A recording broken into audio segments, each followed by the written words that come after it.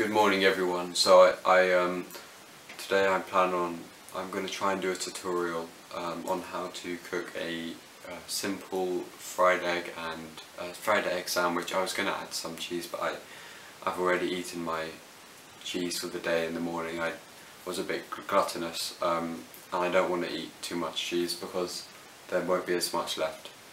I'm going to really try and stay calm during this tutorial because sometimes when I cook eggs in the morning it can all get a bit out of hand, and it's really something I'm trying to improve on, because as long as you're better than you were yesterday, then I don't think problems in life will ever kind of reoccur.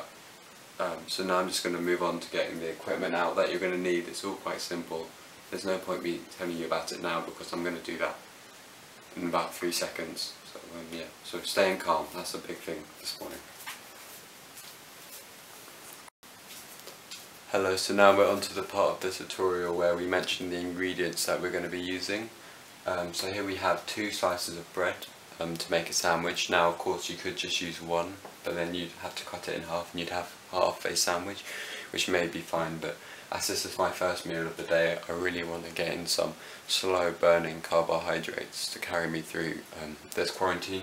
So there's our bread. It is white. I know maybe hasn't got as many kind of seeds or wholemeal textures in it as the brown would, but last week I had brown bread and I really like to have some, diversity in my flour-based products. And okay, so now 3 simple eggs. These eggs are very basically they don't come in many forms. An egg is an egg. They're very reliable in that sense. And these 3, you could go for 4, you could go for 2. I would recommend, if you are going to have 4, then your the egg to bread ratio might, it's going to be quite skewed. Okay, I'm getting a bit excited now, so I need to bring the energy back down. So yeah, but I'll go for 3. I recommend 3. You can do 2. Of course you could do any quantity of eggs in it. Okay, so okay, we're going to keep going. And then lactose-free butter here. The cheese I mentioned earlier is goat's cheese, so I'm mildly allergic to dairy products, but not these ones, even though they are still dairy products of course, but it's the lactose that I'm allergic to, not the word dairy or kind of categorization in that sense. I've also, you may have noticed, some spices over here.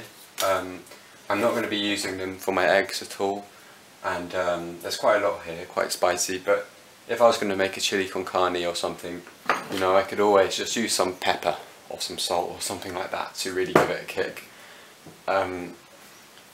Yeah, I will be adding some salt, sorry, onto my eggs at the end.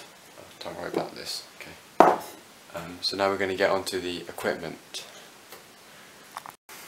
Okay, and so here we have just the equipment now. We've got a lovely frying pan here, a nice size, suits the 3 eggs.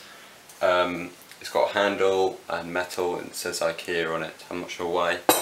And lastly, oh wow, that was a bit of a racket, I need to bring the energy down again. Okay, and I've got my knife and fork here.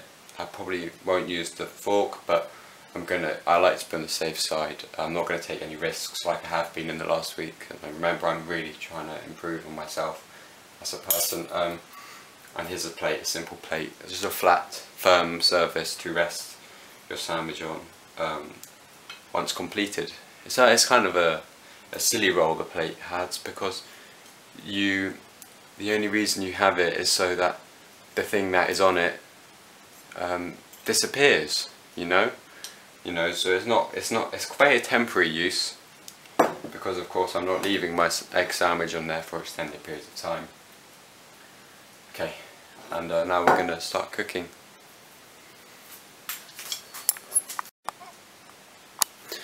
Okay, so now we're going to actually start frying the eggs, and I've just realised that I'd forgotten the olive oil, so that's the mistake that I've made. Okay, and we're going to move on. Okay, so you put the pan on the hob. I'm going to turn it on to 5 out of 6, so hot, but maybe not the hottest. Okay, and we're going to move over and calmly take a bit of olive oil, and not just be careful, because I've actually knocked it on the top of the cupboard, that I really would stay away from doing that. That was of course an accident. So don't follow exactly as I do. Okay, I'm going to pour into the pan, not too much.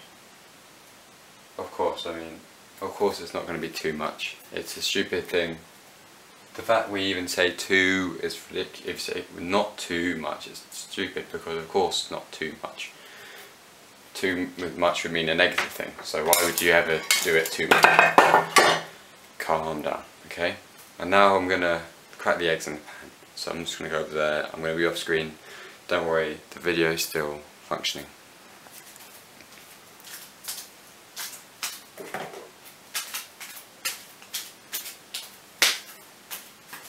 Okay, I'm going to crack the eggs in the pan now. So what we do is we want to hit the centre part of the egg against the surface. It's the weakest point, it's going to crack. Thumbs in, outwards. Imagine like you're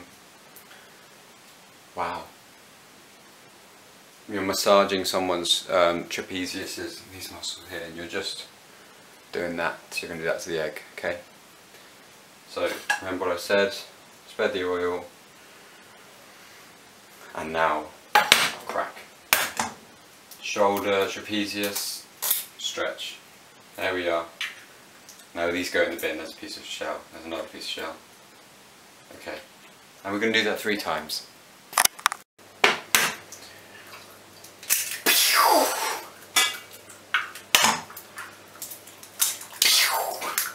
And then we're gonna put the bread inside the toaster in a moment. You could probably see there that I was starting to get a little bit tempestuous, but I've calmed down now, and we're just going to put the bread in the toaster.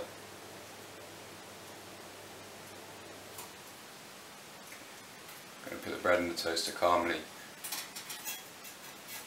Okay, you might need to find your middle way as you do this, because it can get quite difficult. Okay, don't want to put 2 pieces of bread in the same slot of a toaster. That's a little bit graphic, and also they're designed for 1 for each. Okay, so now we're going to wait for the eggs. I'll be back with you in 2 minutes. Remember, we're staying calm and we're better than we were yesterday.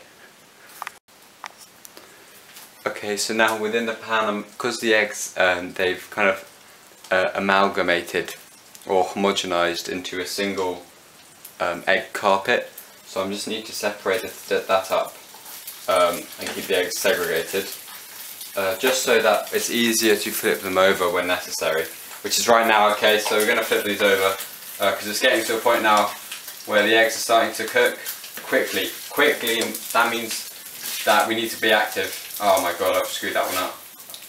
Okay, now we're going to calm down, and these eggs are cooked, because what we need to understand is that, well, we don't need to, but what I wish I can bestow upon you is that once the eggs have been flipped over and the pan is still hot and we've remained calm, they will continue to cook. Now we're getting really close to finishing now, so I'm just going to flip that one over the last little bit, and remember, stay calm, stay calm. I pressed the toast down since the last clip. You may have seen by the decrease in altitude of the top of the bread. We'll be back with you once I'm buttering, okay? Here's the butter that we had earlier. So butter goes down. There's enough there for us. Okay, and we're going to put some on each slice, on each face. No, not on each face of the bread, on each upwards facing face of one of the, got a bit stumbled up there. I need to remain calm and just put the butter. Little simple task. Maintain Zen.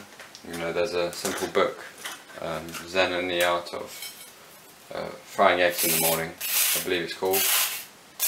Someone wrote it. A guy called, I can't remember. There's another one called Robert Pirsig who wrote a nice one. There we are, and we're just going to calmly put the eggs onto one of these surfaces. Oh man, I'm actually a little bit upset, you know, I mean this is all a joke of course, but I'm a little bit peeved that the yolks got cracked, because now I'm not going to get a runny yolk, and I'm just going to kind of get this like rubbery kind of, I'm annoyed, you know, I thought it'd be fun, but I've actually ruined my breakfast.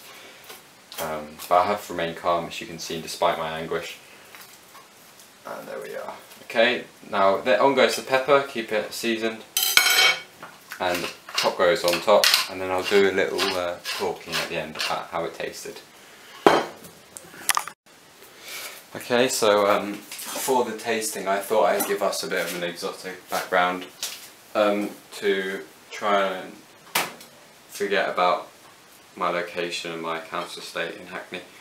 And we're going to go for it. So simple, slightly runny, and maybe content. I'm getting excited. Come on, but you've got to be on my side here. I mean, there's a really lovely.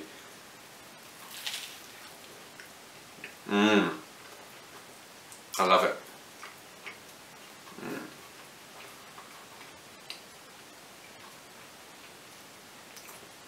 I've eaten 3 eggs every day for the last 2 months, every morning, but every single day they just catch me by surprise with their authenticity, their consistency. It's really remarkable, and there's a slight hint of olive oil that, remember, we put in the pan first. I think it's a very subtle thing, but it truly makes a difference. It's quite Mediterranean tasting. Now, you can of course put cheese on here, and the cheese is quite nice because it's got quite a strong flavour, and it sort of juxtaposes the kind of fatty, soft taste of the egg. So I'm going to eat these now, and I hope that this tutorial's done you some good. And any feedback, any questions you have in the comments, please put them. Don't be afraid. I do bite, but only egg sandwiches. Don't worry about that kind of attack, or any other for that matter. So thank you everyone, and have a lovely Thursday afternoon. I'm happy with how calm I stayed as well.